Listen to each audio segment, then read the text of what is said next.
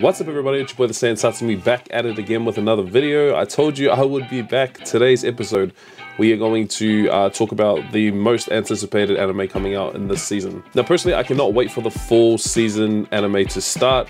I've been saying for a while on my podcast, make sure you go check out the podcast, link in the top of the description, go and subscribe.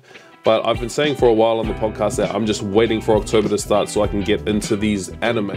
We got a stat card, I'm super excited. So without further ado, I'm going to be talking about my 5 most anticipated anime for fall, and I'll chuck in a couple honorable mentions. Alright, coming in at number 5, Spy Family Season 2. Now it's obviously no secret, I love Spy Family. I thought it was a really fun anime. Firstly, who doesn't love a little bit of espionage? And also, how can you not love Anya's face? She is so cute. Just for anyone who hasn't seen the anime, Lloyd Forger is a spy. He's actually the greatest spy in the country.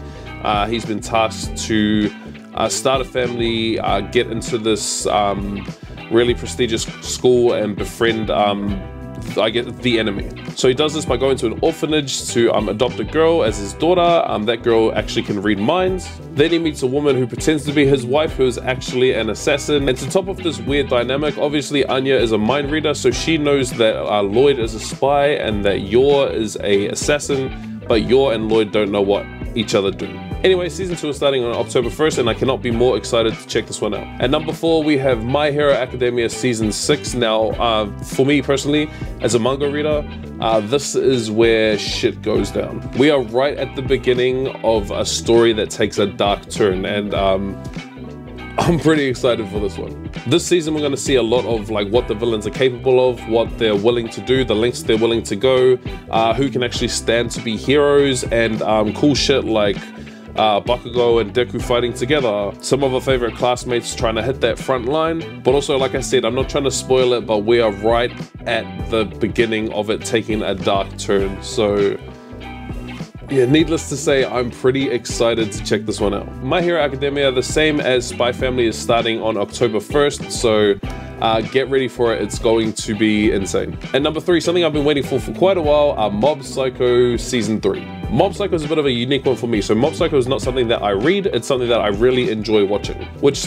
honestly sounds a bit weird to say, because at the beginning where it first started, it really took me a little while to get over the animation. But once I did get over that, I find it stunning. Like the animation in this is beautiful. It's sharp and it's colorful, and it really sort of takes you to this different place. But like I was saying, I don't read it, so to be honest, I don't actually know what's going to happen. I know that Dimple was trying to take over Mob. I hope I'm not getting my wires crossed there. I haven't seen it in a while, but I'm really excited to get back into this one.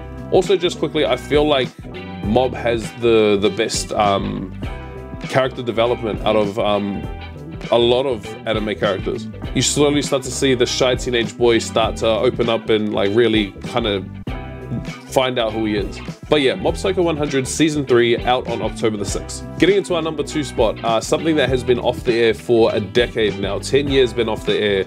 It's coming back for its final arc. It is Bleach with the 1000-Year Blood War. I've said this before on my podcast, but I have never watched Bleach. Well, that's not true. I've seen the first arc, the Soul Society arc. I've seen the Soul Society arc, but I've pretty much only ever read Bleach. So I am very familiar with the 1000-Year Blood War, and it's probably, no, it is the most gruesome out of them. So maybe that's why they didn't adapt it the first time, but I have very high expectations for this one. I love this arc. If anything, it just feels like Kubo's excuse to give everyone their bankai. But believe me when I say you will not be short of any action on this one. We see a lot of highs and lows for some of our favorite characters. Obviously, Ichigo Kurosaki, Rukia, Byakuya, Kenpachi, Toshiro, shit, even Renji. Just trust me, if you're a fan of Bleach and you've only watched the anime, this will probably be one of the best seasons you've ever seen. Obviously, a couple of honorable mentions. Uncle from Another World, that's still continuing, I'm pretty sure, on Netflix. One Piece is still continuing the Wano arc, which is incredible. Definitely watch it to its completion. JoJo comes back for another season. I don't watch JoJo, but for anyone that likes it, there you go. There's also one that I've been hearing about for quite a while, Blue Lock. So it's a soccer one. I've been hearing about it like for a year.